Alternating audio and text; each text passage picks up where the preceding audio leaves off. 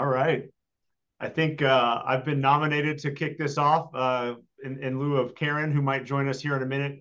Karen, who's the Chief Public Safety Brand Officer at Rapid SOS.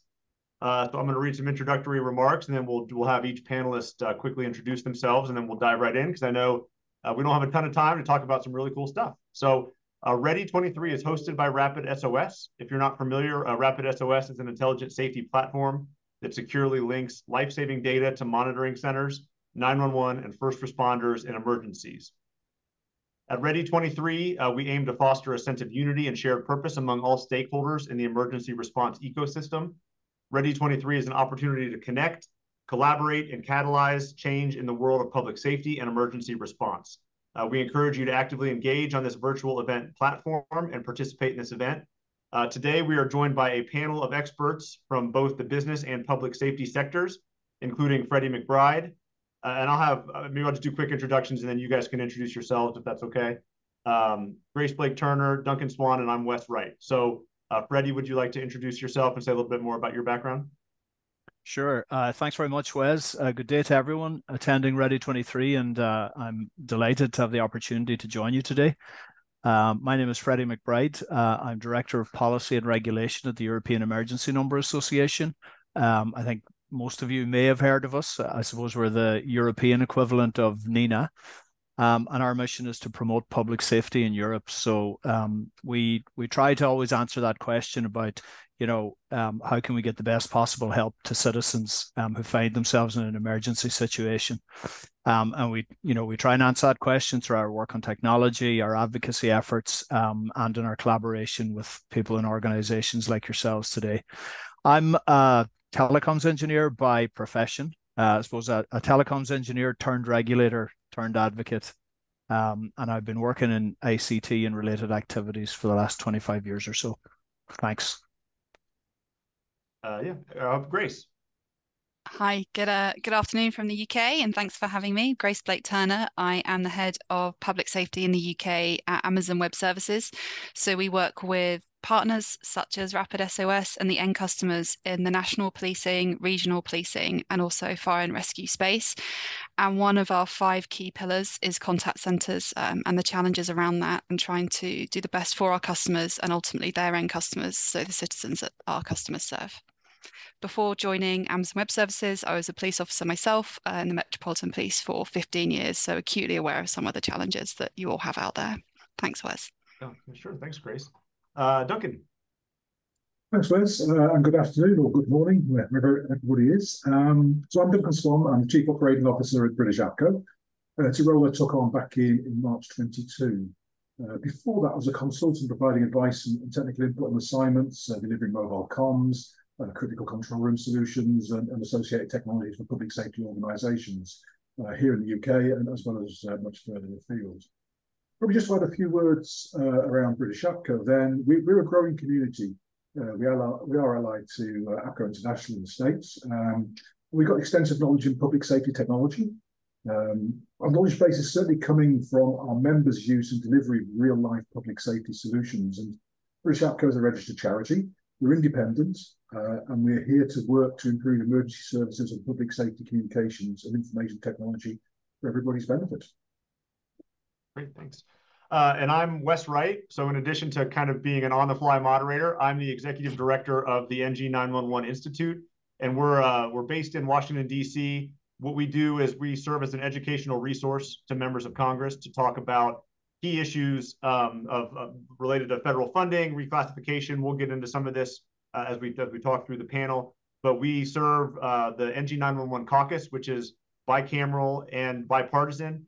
And again, Rapid SOS is one of our sponsors. We host quarterly events where we either meet with Hill staff or we do lunch and learns to educate them on some of the benefits and the challenges associated with the 911 space. And then in February of each year, we do an honor awards program, and then the following day, a technology showcase in DC, again, inviting Hill staff to come and see kind of emerging technologies in the 911 space and some of the cool things that Rapid SOS and others in this industry are doing. So that's a little bit about me, and I think you've met all the panelists, so let me, I guess, dive right into some questions. Our discussion today will center around how public safety experts are collaborating on innovative technologies and policy frameworks to enable more seamless communication and rapid response during a crisis, with a special focus on building a safer global community through enhanced emergency communications networks. And I think, Duncan, when we talked about this last week, the first question was for you, and it was, which European countries do you find who have been notably forward-thinking in their use of data to enhance their emergency response? And do you have, examples or anecdotes you'd like to share? Thanks, Wes. Yeah, I'll share a few examples and a few anecdotes. I think what is notable is that currently most European emergency services are only reachable by voice telephone calls.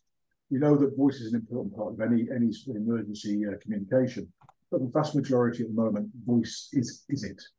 But we also know that citizens, they expect to be able to contact emergency services with technologies they use to communicate every day, so including text and video calling. It's just second nature to the majority of society. I think it's a bit of context. When we look at next generation 112 or 999 or 911, then we're looking at integrating new technologies into emergency communications so that emergency agencies can receive not just voice, but location information, real-time text, photos, video calls, and other data. So I think without doubt, location information has taken a huge step forward with advanced mobile locations, so AML. In the UK, for instance, most mobile devices now share their location information with the emergency services when making a 999 emergency call. Finland's a great example, I believe, because they introduced the 112 Suomi app. And if you haven't heard of the 112 Suomi app, have a Google afterwards, have a look online and see what's on it. There's a whole rich sort of case studies, but also what that particular app does. It was introduced primarily to share AML information with their emergency call centres. They have emergency call centres that police, fire, ambulance, and other various different agencies in there.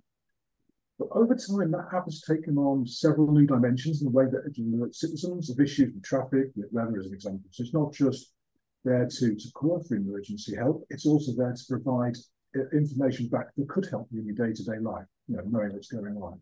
I think what's also really, really important is the 112 Suomi app will work in several other European countries, including Italy at the moment, and hopefully soon in Spain, Slovenia, and Romania. The reason that the other countries will be able to use that app is because they're all members of what's called the Pan-European Mobile Emergency Application. So there's a lot going on in Europe that's starting to push out, starting to allow you to use applications in more than just your home country, which I think is really, really important. So it's crossing the borders.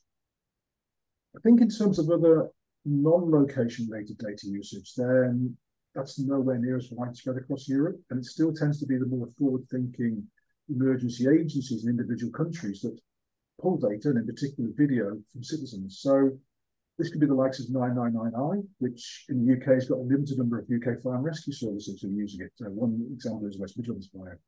It helps them visualize an incident being reported. They can actually get an idea of the scale of what they're seeing, be it scale of a road traffic collision or the scale of an actual fire. For both police and ambulance, good examples here, London Ambulance, West Yorkshire Police, they use the Good Sam application. And that works again in a very similar way with the call taker dispatcher requesting access to the device camera of the emergency call maker. So again, the process provides a live video feed. It's got accurate location information. It helps with dynamic decision making.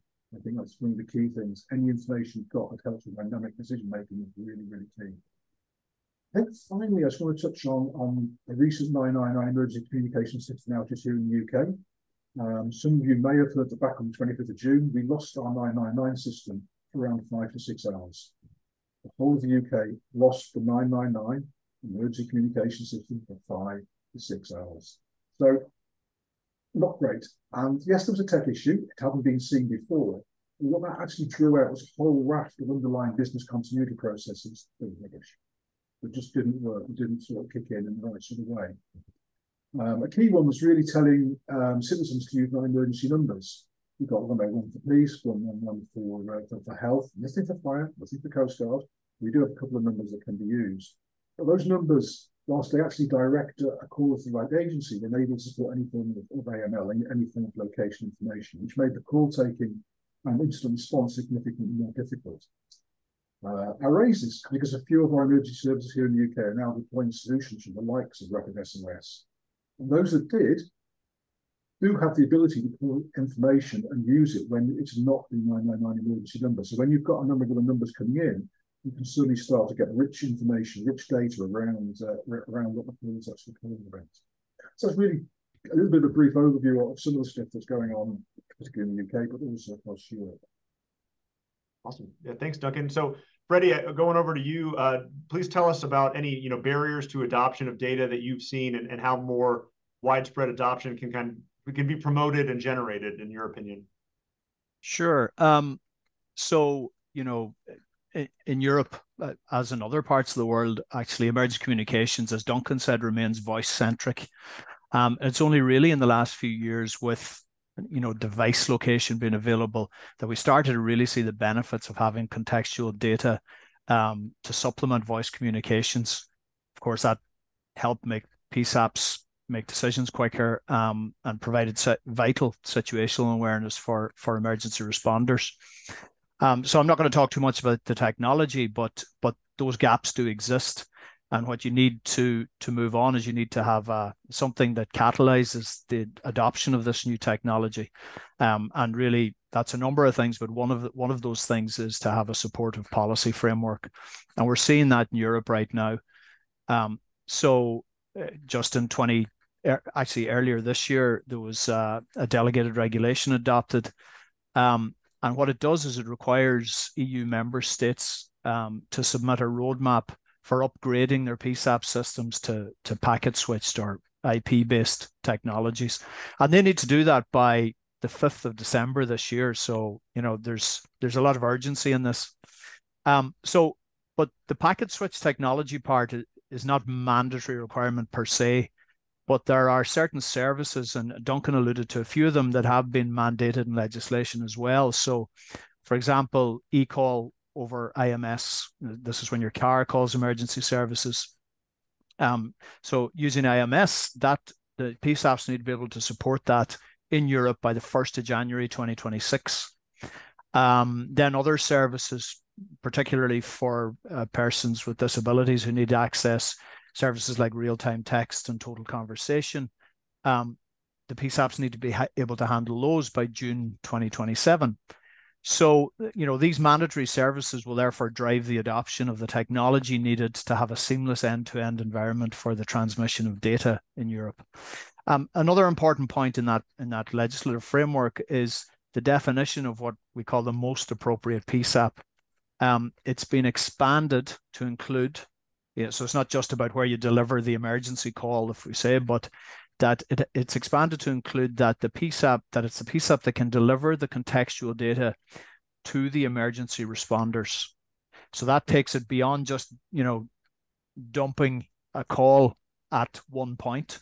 There's still an obligation to get it to the emergency response. And that's what we want to see with data, a kind of an end-to-end environment where data can be shared with those who need it in the emergency supply chain.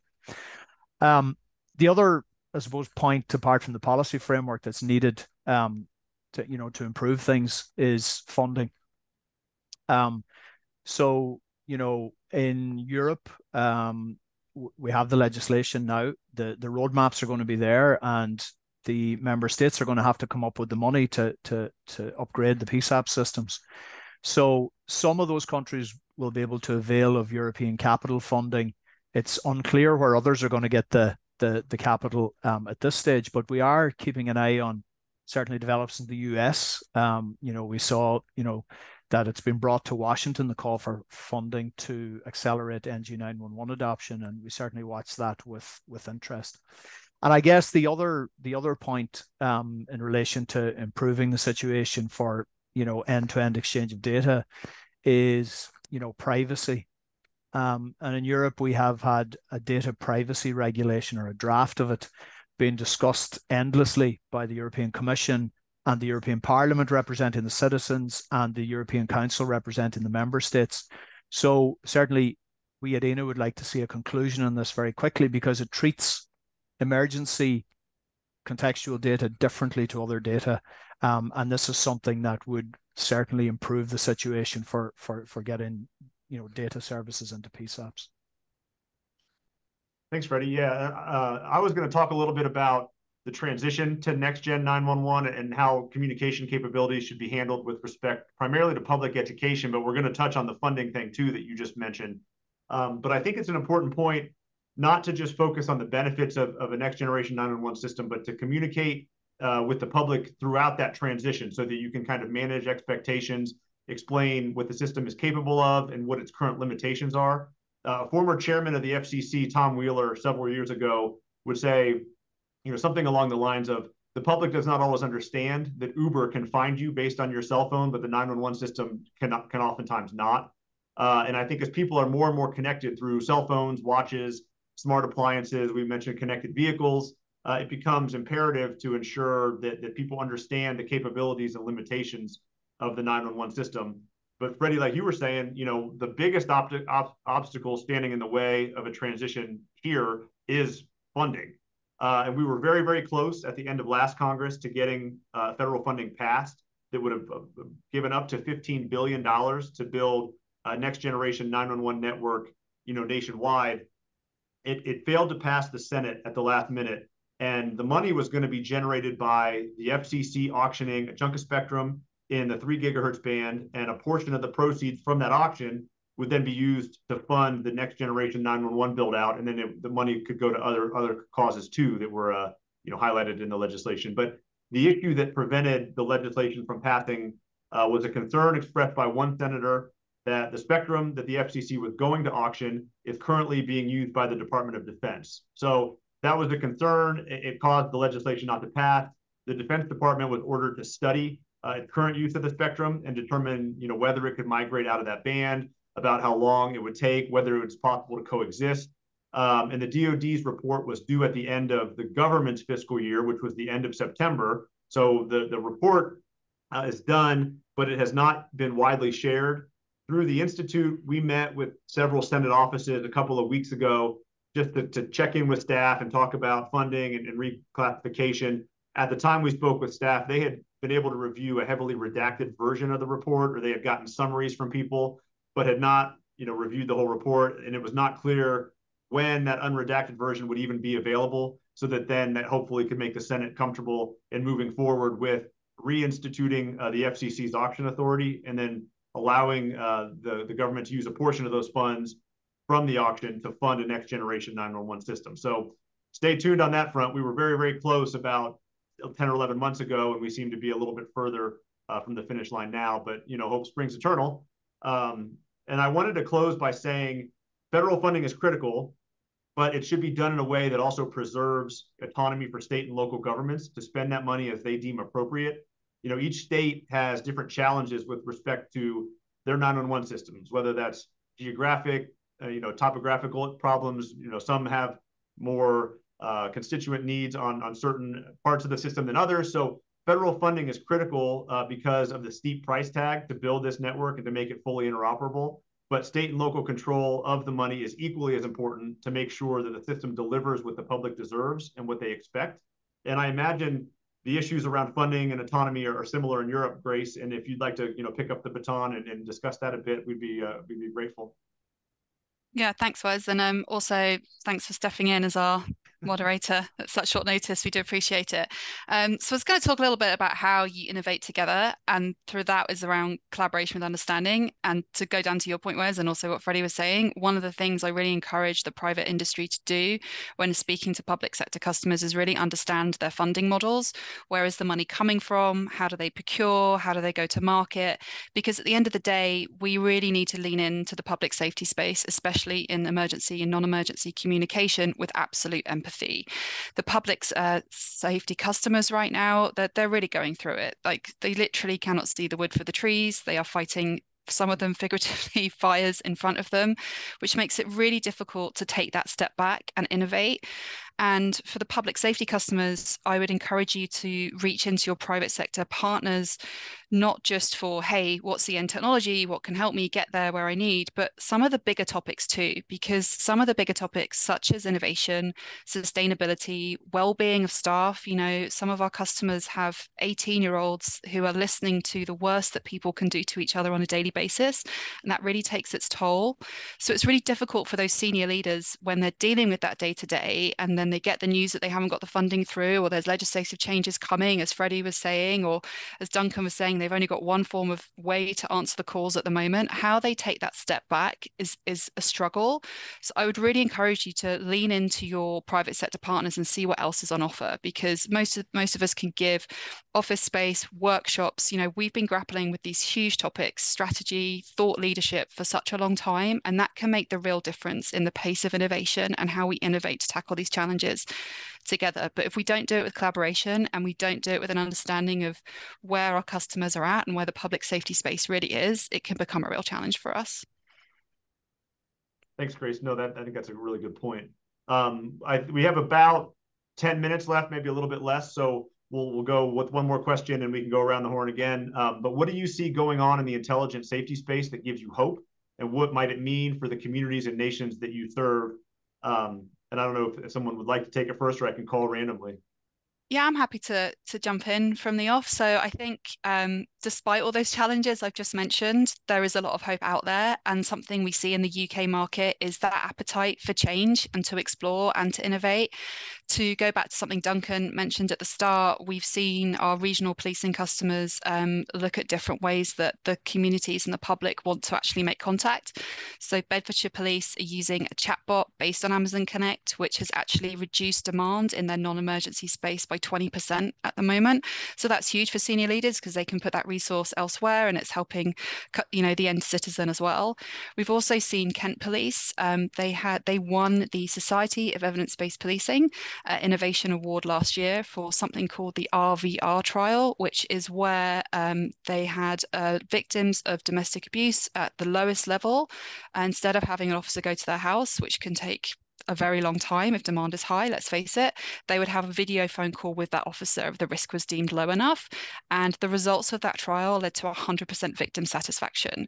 So when you speak to these end customers who are willing to take chances, willing to innovate, willing to use technologies, there's real appetite out there, which gives me real hope and makes me really excited for the future. That's great. Duncan, I don't know if you have any thoughts. I think a little bit away from what Grace was just talking about. It actually picks up on the theme at the very open of Ready23 with Mike and Karen when they were talking. One of the things we're starting to see in the UK are agencies wanting to share information. So we've got something called the Multi-Agency Incident Transfer Mate. It's been around since 2017, been used in Wales quite a lot. It's now being picked up and adopted by the English Fire and Rescue Service, something which came out of the Grenfell Tower fire back in 2017. Which was horrendous. There were 70-odd people who were killed in the tower block. 230 people actually got out alive, thankfully. There were some real recommendations that came out of that report to be able to share information between control rooms, because one control room, London Fire, could not handle all the 999 calls in a particular night. They enlisted with 6 or 7 control rooms. So Fire and Rescue Services now recognise they need to put in place a schema which allows sharing of information between agencies, be it fire and rescue services, police, ambulance, national highways, local authorities, to make sure that when you've got an incident, you're sharing the right information in the right sort of way. We're actually seeing that being more widely adopted. And the key thing there is the evidence we've got from Wales is that a transfer on a telephone, which on average would take 45 minutes, takes 16 seconds. It's accurate, and you don't have to spell it how you're doing it. So little things can actually make a really, really big difference. You could say the same about real-time text, speech to text, the translation services which can come in automatically. There's a whole raft of little things that make a really big difference. And that's really what I see as being some of the areas that are really giving us hope. They're taking some of the burden off our frontline critical comm staff, because they're allowing them to buy a little bit more time to have things a lot more accurate and to do the jobs a lot better. Thanks, Duncan. Freddie. Yeah, well, actually, what I was going to say was, I see huge opportunities maybe to pick up on what both Grace and Duncan were talking about. I see huge opportunities for AI and machine learning in the PSAP environment. And really, when we look at the constraints that PSAPs have, financial and more recently, the human resource constraints, where recruitment and retention of good people has never been more challenging. And certainly there's scope for AI and machine learning applications to play a role in ensuring that, the PSAP employees' time is used effectively. So non-filtering of emergency communications. I think Duncan mentioned that. That's an area where there's a lot of potential on on-call taker, emotional and psychological well-being. I think Grace alluded to that too. The AI can be used to kind of monitor with a small m, how things are going over the course of the day for the call takers, and ensure that where there's a need for an intervention, that it can be done in a proactive way rather than waiting until a call taker has gone through a very traumatic experience. So there's certainly scope there. Just on it as well, and we've been talking about policy frameworks, but in Europe we have the AI Act now, which is, if you like, it creates a proactive ex ante framework for the introduction of AI in Europe, not just in emergency services, but in other areas as well. But what it does say is that certain applications, such as some of those used in our sphere, like biometric profiling and law enforcement, for example, would be considered high risk. And all high risk AI systems will be assessed before being put on the market and also throughout their life cycle. So that's it in a nutshell. The higher the risk, the more regulatory intervention. But I wouldn't consider that as something to be negative about. I think it's important to have it there. Certainly I'd be, on the one hand, optimistic and on the other hand always a little bit concerned and cautious when we talk about these technologies, and more discussion needs to be had. But I think as long as they're used in an assistive way, and decisions are taken by humans ultimately, then I think we'll be okay. Yeah, I'm glad you brought up the emotional well-being too of the call takers, because that's an important piece, and I do see where the AI component can help with some of that. The other thing that we always think about here, I'm sure is the same is true there, but as additional information becomes available to these call takers, and things like video, the toll that would take is definitely exponentially greater than what they're seeing now.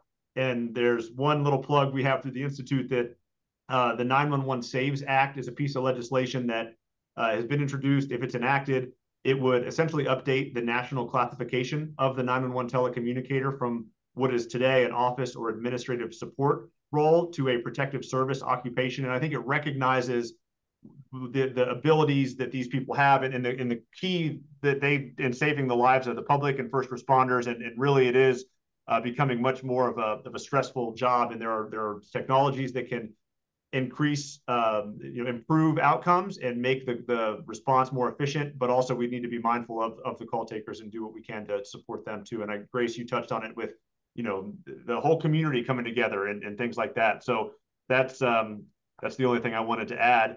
I don't know if anybody has a parting thought or words you want to leave with. We have about a minute left. All right. Well, thank you, everybody. Hopefully this was a helpful thing and you enjoyed the session. I know that we've got a lot of other great stuff on tap for later today. So stay tuned. Thanks, Wes, for stepping in, and Sure. Enjoy the rest of the conference. Nice to your moderator when you guys evaluate the session. Thanks. Thank you, everybody. Take care. Thank you. Thank you. Thank you. Bye.